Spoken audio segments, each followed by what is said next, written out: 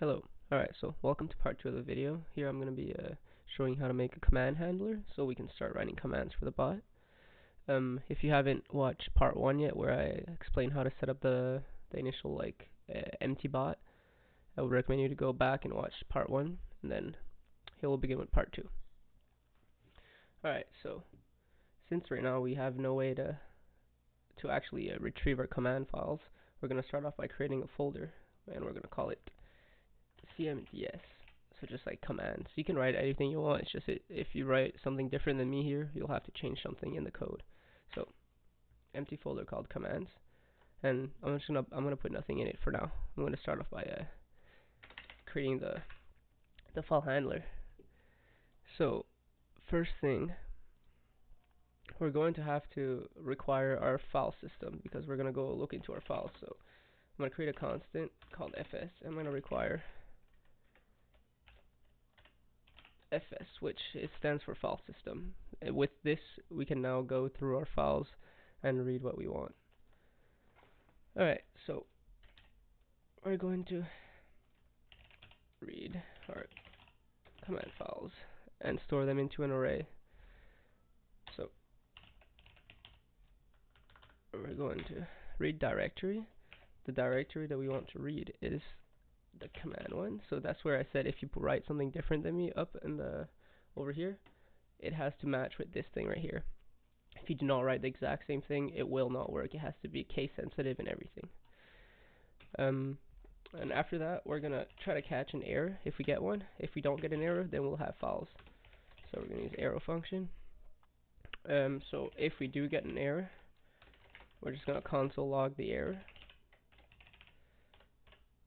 And if we do not get an error, that means we can try to grab our files. So I'm gonna write a variable called command files, which will use all my files that I receive, and I'll filter only the files that have a JS termination on it, so I know that it's a JavaScript file and not anything else. So we're gonna split it every dot, and then we're gonna pop it. So this removes it from the array and stores it into the command files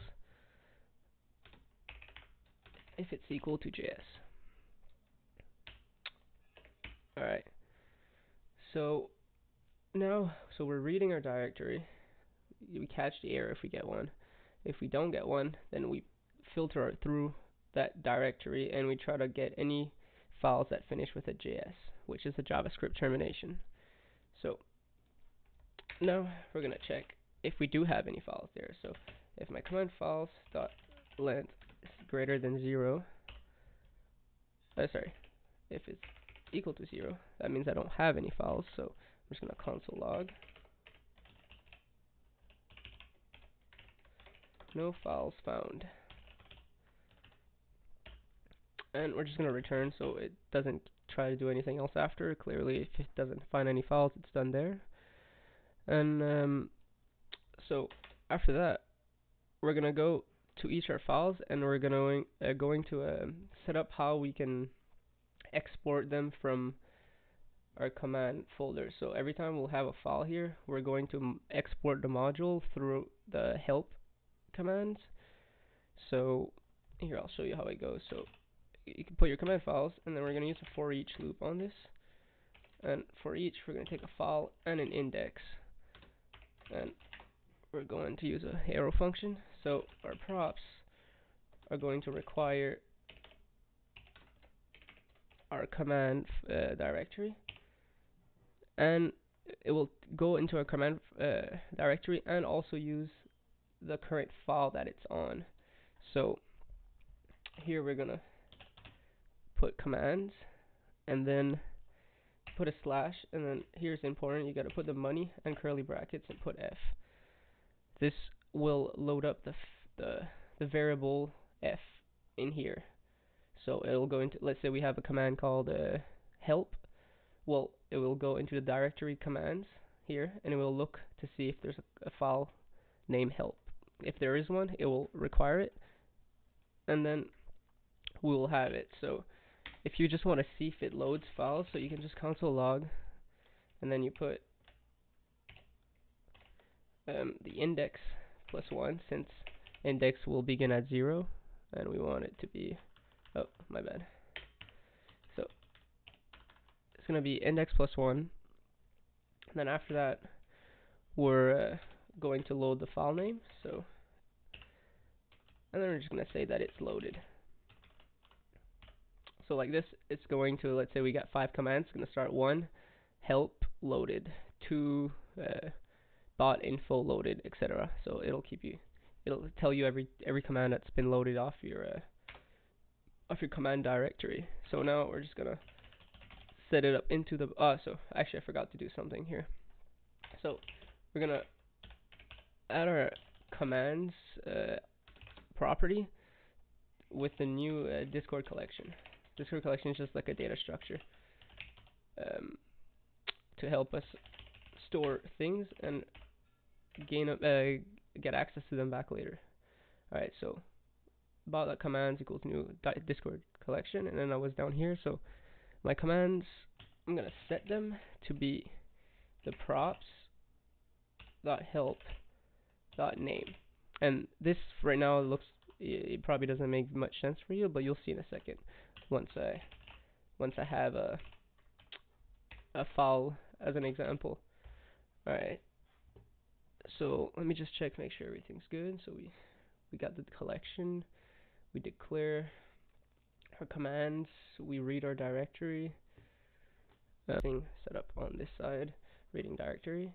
Now we're gonna create our command handler, and so when it picks up a message, it can check if it's a command or not. So we're gonna write bot.on, and the event we're gonna use is the message event, and we're gonna give it a variable of MSG,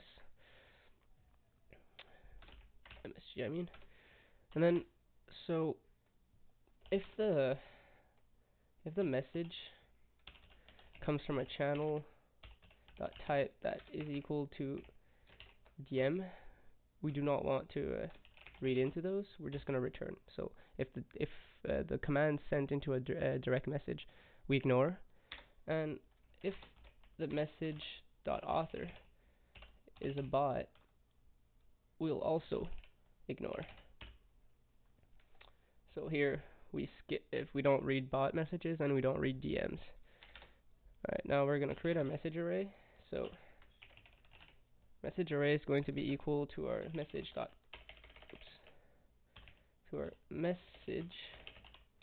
content, and we're going to split it at every white space. So if you write like let's say I just write like hello my name, well, every time you see a white space here, it'll store them in an array like hello my and name. So it takes out all the white spaces and just stores them together. Alright, so we're going to create a variable called command. Our command is going to be equal to our message array of 0. So this is the very first, so let's say we, like an example again, like the hello my name. Well, the very first object or primitive object inside the array is always at 0. 0 is here, so it would be, technically our command here would be hello for this example. Alright, and now we're gonna make an argument value, which is gonna be equal to our message array, and we're gonna remove the first thing. We're gonna remove the first thing and keep the rest. So the command will be in command, and the args will be anything that comes afterwards. So if we have like a command that needs certain details to specify, let's say you would start a game and you want to go a solo, well, you could use a start and then a solo argument, and that could differentiate, and you could have something more unique for it. Alright, so now we're gonna try to read our command. So if this is a negation, so if our command starts with prefix, we're just going to return. So what this means is if our command starts with a prefix and then we negate it. So if our command does not start with a prefix, return, don't do anything. Don't read it, don't try to execute anything. And then we're going to go and get, so bot.commands .get command dot slice prefix dot length. So what we're doing here, so we're removing the prefix from the command, and then we're keeping the rest. So what slice means is pretty much when you have like a, let's say I would have this string here called Fortnite, alright, and then prefix.length is just technically equal to 1 because it's this thing right here, and this is a length of 1. So what it does, it would take this, remove it, and then copy the rest into the command. So we're only going to get what the word is saying and not actually the full, not with the prefix. So if we do get this, then we're going to say our command is equal to bot.commands.get, and then command dot slice prefix dot length. So now we've created a variable that holds our command, and then if we have something in the command, so if it's not empty or undefined or something, we're gonna run it. So, and we're gonna run it with our bot, our message, which is actually message here, and our args. Alright. So with this, we should be good to go and start command. So I'm gonna save this. I'm gonna go into my commands folder. I'm gonna create a new file, and I'm just gonna call it 60s 60s.js. I'm gonna create two more. So I'm gonna start make 30s.js, and I'm going to make a now.js. So I create a directory. Now.js. Alright, so these three files right here that I have that are completely empty are going to be command files. So to be able to use these, firstly, we're going to start by saying module.exports.run, which will be equal to our async function with our bot, our message, and our arguments. And then here inside these curly brackets is where all the code's gonna go. And then to export it, you saw how earlier I said the props help thing, which is not important until now. You can export your commands like this. You hold the name, and then this command is called 30s. So like this, it'll take this name, it's readable from our index file over here. So it sets that name that we just wrote down there as a command. And this one's a pretty simple one. So if someone writes the command, we're going to tell them a 30 seconds warning until the game starts, let's say. So wherever the command gets written, we're going to check. So the message.channel. So this means that we're going to go read the message on which channel it's written, and then we're going to send one in return and say next scrim in 30 seconds. Alright, that's all. We're just going to do one quick here.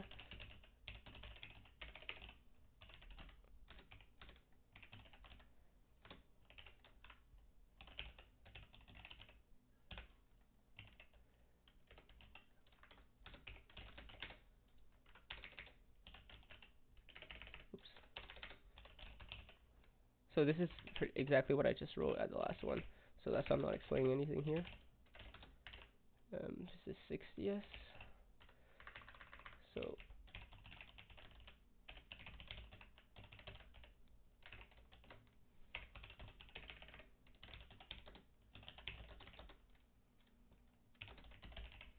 alright, so this one will tell you that the next match is in 1 minute.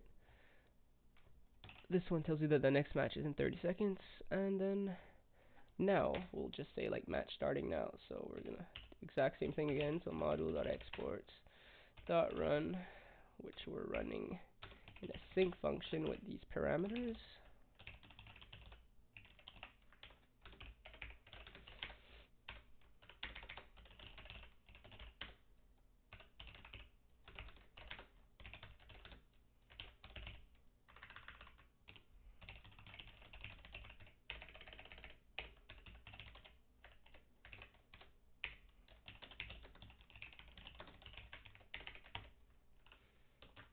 Alright, so now we have all this set up. I'm just going to make sure that everything works right now, so I'm just going to do a node index.js. So you see how it says 30 loaded, 60 loaded, and now loaded? That means all of my commands are loaded. I'm going to cancel this, and now I'm going to show you how to connect your bot to your Discord real quick. So I'm going to open a new browser. I'm going to bring it over. Just going to make sure you guys can see what I'm doing. Yeah, alright. So we're going to go on Discord/developers and then open a new tab as well, and just actually I'm going to put in the video description so you won't have to do this step, but I'm going to grab the invite Discord bot link. So on this GitHub someone wrote it down, so I can just go and copy it. So it's this code right here that I want. So I'm going to replace it up here. I'm going to put permission to A, just gives it admin in the link, I mean. Then when you press enter, it will ask you which server you want to add this in. So I'm just going to add it into a, I guess, dev server for this example. Not a robot. Perfect. Alright, so now we should have, if I go on Discord,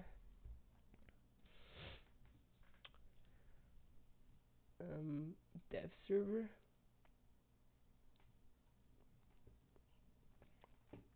Alright, so you see I got the YouTube Scrim bot. It's now added.